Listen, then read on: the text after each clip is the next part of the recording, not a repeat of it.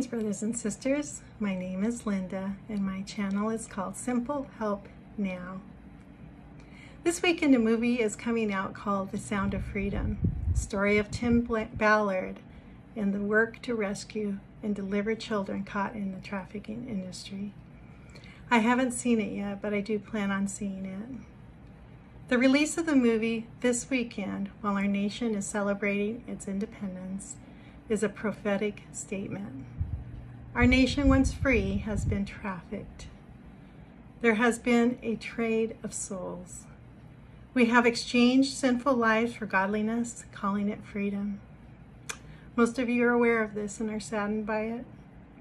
However, the good news is that Jesus spoke Isaiah 61 to us about his work in our lives.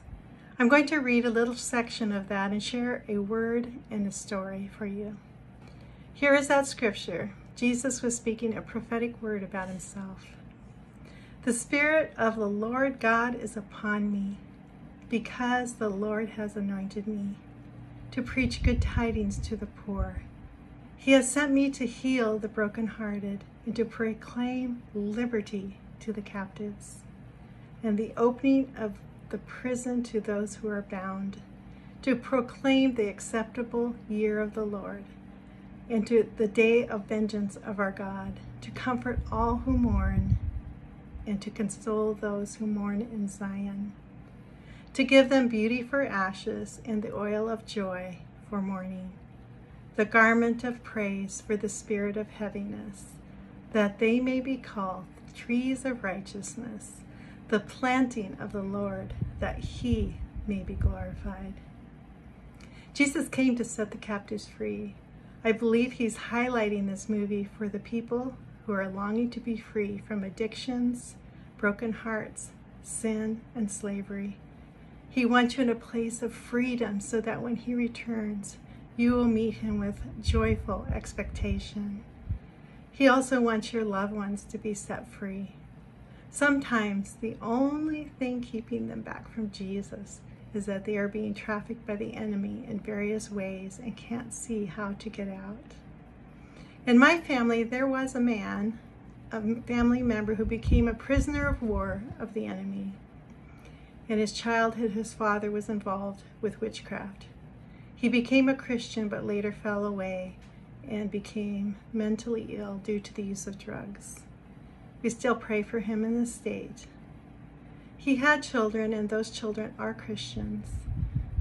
But one morning, the Lord instructed me to pray for this man in my response to what happened in our family because of his decisions. I repented of any part we added to his distress. By doing that, the Lord revealed that a domino effect would take place. Remember when we used to stack dominoes in a line and touch the first one to watch them tumble? It could be like that. We pray for freedom for one person, and then many people in the generation line can be set free. I hope you're tracking with me with this understanding. We want to see everyone in our family rapture ready. We don't want anyone we love to be left behind. Think of those who have touched your life negatively. Bless them, pray for them, forgive them, and pray for their salvation. Walk with the Holy Spirit and start a chain reaction of freedom. I want to share a word with you that I felt that the Lord gave me. Feel free to test all words. And here is the word.